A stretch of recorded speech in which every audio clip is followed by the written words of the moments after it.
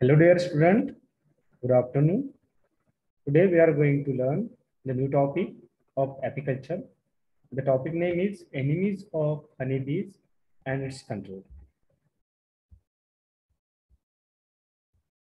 So as we know, the honeybees colonies are attacked by a large number of enemies because of need the efficient management because to get the maximum honey and its product. And it is important to understand the different practices to learn and to overcome on that these enemies. So some of the important enemies requiring that regular observation and regular attention for the beekeeper. Why? Because the pest as well as some diseases that attacks on these honeybees. So let's say in detail about this different pest and different disease that two chances to attack on these honeybees and to destroy its colony, even comb, its product. Okay, so let's see. So firstly, here I am showing you the first picture that on slide. This is one insect, and this insect name is the predatory wasp, and this two species actually this wasp have the many species, but actually on honeybees that destroy by this wasp. That's why its name is a predatory wasp. The major the damage by this wasp when the honeybees that enter inside the hive or in comb. So that time this wasp will catch immediately these honeybees and kill immediately. This that means the weak colonies may even perish due to this attack. Because of this predatory wasp is highly destructive and which that chances to number of honeybees they are less, and finally this the colony makes weaker, and finally this weaker honeybee hive, it's not possible to get maximum yield even of the honey and its product. Okay, so for this to prevent or this controlling of this wasps, need to kill the fecundity where the female visiting in near of the apiary or during the spring season by flapping or burn the nest where that if the beekeepers observe the nest of this wasp, so immediately to destroy during the night time because it's a highly ferocious. Okay, in fire prone places where destroy the nest by spraying them with the other chemical insecticide solution to destroy them. Okay, this is the first pest that attack on these honeybees. Okay, now the same as like another pest also that is a very serious pest. The name of this wax moth. Here the two types of wax moth that attack on honeybees comb. Actually, lesser waxman and greater waxman. The species is Galleria, and this wax moth is attack is more that prevalent during the monsoon season, and this damage by this wax moth is to make tunnel inside. Here we can see here that webbing and this many larvae of wax moth that webbing inside and to make tunnel and feed the content of this comb. Okay, in case of this severe infestation is continuous, so what happened in further brood rearing is totally stopped. And actually this brood rearing stop, that means the stop the field work by this worker. Even also that there is a chances to honeybee colony here collapse and maybe that absconding where occur, like that the condition occur due to this wax moth. If we need, if we control this pest of wax moth, so there is the some major practices should be followed. So like if there is the cracks where occur or crevices where occur, so immediately close it. There is the chances to enter inside, and there is the build up the incidence of this wax moth. Reduce the entrance of hive. Even also that remove combs and not covered by bees. Okay, if the honeycombs is not covered, so immediately remove it. So there is the chances to that develop. Even also the keep the bottom if in Hive that board like we use like that this board. Okay, for the building for the build up the colony. So if there is the empty, so we can immediately remove it and clean it. And for the controlling of this pest that need the practice, disinfectant stack by burning the sulfur at a rate of 180 gram per cubic meter or by fumigation by sulfur if we use. So there is a chance, no chances to attack by this wax moth.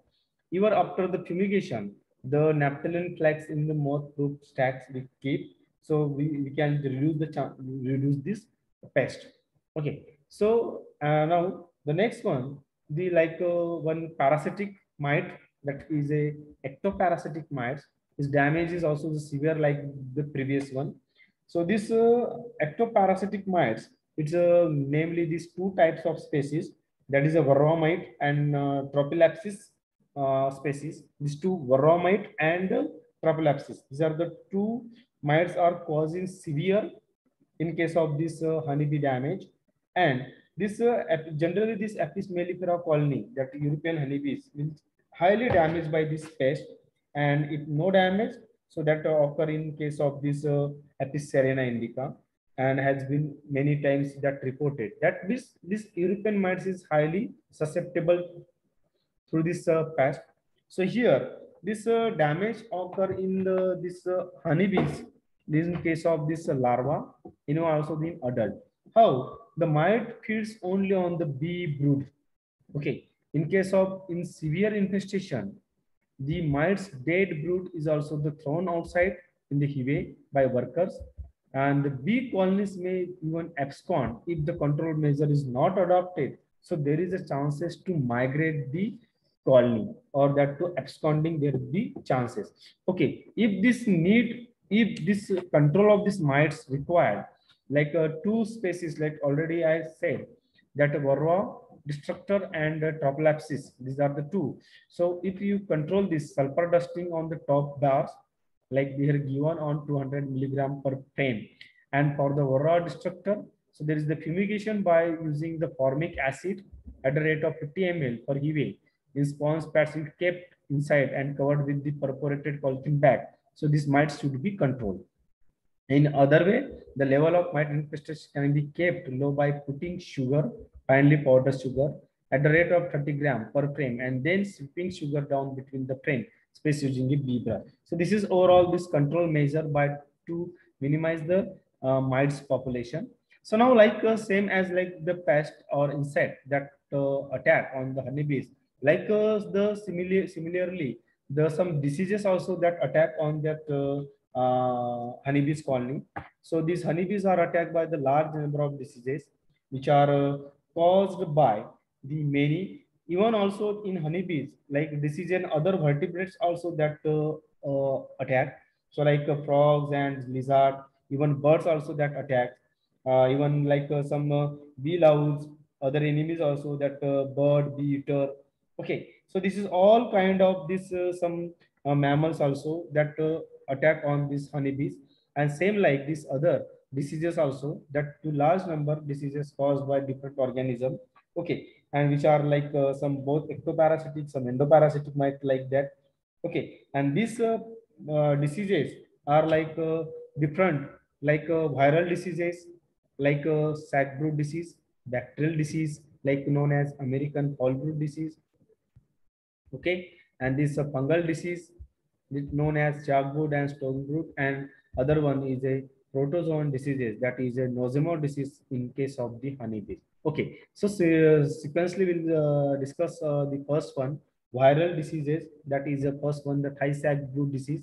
This sac brood disease is one of the deadly disease of honeybees, and actually this honeybees disease is confined the brood when the quite evidently the larva exhibit disease symptoms, like that here I'm showing you on slide that picture. This is the symptoms caused by this virus. Okay, how the symptoms are seen in the early larva stages, and death occurs in the either in the last larval or late larval condition or in the pre-pupal condition. This is overall the some changes occur if the viral disease like sac brood disease when occur. It infects firstly the multiplies in the tissue in the young larvae, and such larvae generally they fail to pupate. Okay, here that totally pupation is absent and but remains stretched on their back. Okay, here and by the excluding their head towards and cell capping. So like that, are some symptoms that cause in by this Sag disease. Okay, and this become like a larva becomes scale-like, even other to the one side of the cell at the bottom. Even like the infect the pupa irregularly scattered in case of the comb. Okay, and this if the there is a it comes out or emerges out this honeybees, so this becomes as like adult is a sluggish. Okay, and there is the no foraging activity like that are some symptoms caused by this viral disease. Okay, if this viral disease is to control, so firstly some adult population disease colony may be transferred to new or disinfected hive provided with the comb foundation. They are fed most frequently sugar syrup and other pollen supplement. So like to give the maximum like the fresh food and to build up the disease-free colony during severe infestation or the combs containing the disease larva may be burnt or to prevent further contamination, destroy the colony like that. These practices a break in brood rearing either by dequeening or by caging the queen encourage the bees to remove infected dead brood efficiently and thereby keeping the infection under control. Likewise, even also the avoid exchange of infected combs and use only sterilized beekeeping equipment in the bee colony, like to not to spread by this virus. So like that, there's some practices is need and again to prevent transmission of virus through the bee mites or protozoan parasites like that to would replace or reduce the problem of these viral diseases like that. So same like this bacterial diseases also that attacks on that mite. So the bacteria cause many diseases in honeybees colony. Therefore, they are classified in the two, like the American fall brood and European fall brood. This American fall brood is one of the most destructive infectious disease in case of this honeybees and the killing of millions of honeybees in the world. It is highly contagious also and even caused by two fungus like bacillus like panibacillus. Okay, and this fungus is highly destructive in case of this American fall brood. Okay, this disease larvae or disease brood is irregularly intermingled, mixed with each other with a healthy brood, and finally this type of the some symptoms showing. Okay, like puncture here, puncturing occur, or uncapped. Okay, and finally makes as a paper box here like that to packed in as like a box in case inside this comb, and like the disease brood is initially dull white in color and gradually changes the light brown to dark brown like that the symptoms caused by this American fall brood. Okay, so this disease if you control, so need some management strategy like honeybees colonies would be placed in the areas. Okay, in the areas rich with the plenty of the nectar that tremendous available of this some forage, flora, pollen during the active season. So there is no chances to build up this type of these diseases. Artificial swarming or shook swarm techniques should be followed to American fall brood infect colonies during the post honey flow season. Some techniques involves transferring the adult bees to a disease-free hive, followed by destroying the disease brood combs. This is also a very ideal technique to control this disease. The combs and equipments may be sterilized by fumigation with formaldehyde, sulfatiazole, like that. The some and oxytetracycline hydrochloride, like that. This chemical used to sterilization or suppress the disease when fed with the strong syrups sugar syrup. So like this management, if applied, this type of the uh, like disease is not to develop. Okay. So now the next one, the fungal diseases also. This fungus disease is the chalk brood and stone brood disease. And these disease are highly destructive and which impact the brood as well as adult bees and combs and containing stored product also. In honeybees colony, the most common fungal diseases are two, this chalk brood and stone brood. The symptoms by this or that damage by this fungal disease is infect the younger larvae and pre-pupae usually locate on the outer fringes. And these larvae die after the cell capping and turn white followed by the gray and black color on the formation.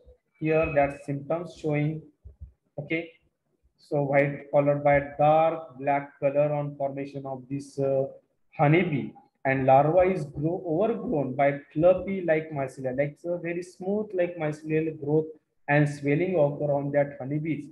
Okay, so this type of the infected larvae finally dried in the into hard condition and shrunken with the white chalk mummies like the formation through these diseases. Very severe diseases like likewise the previous one.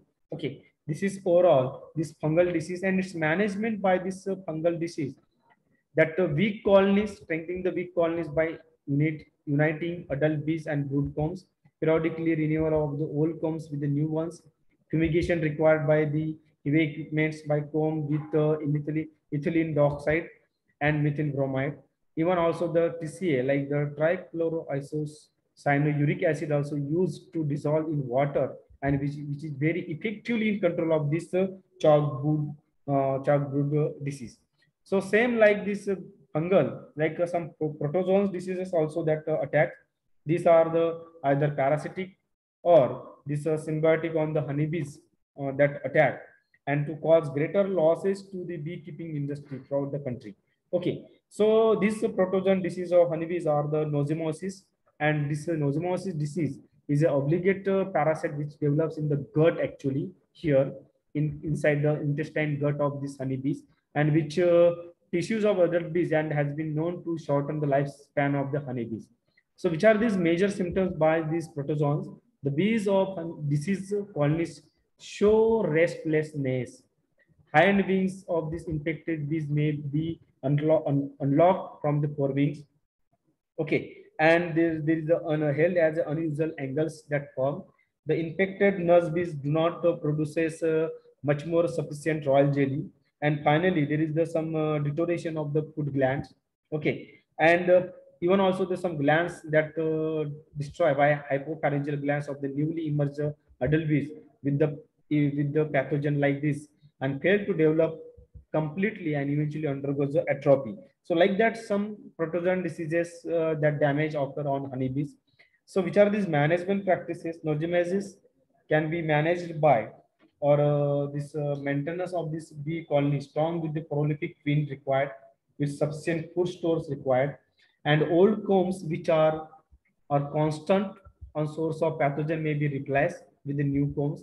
Fumes of acetic acid 60%, which is would be the inactive to the nosema spores.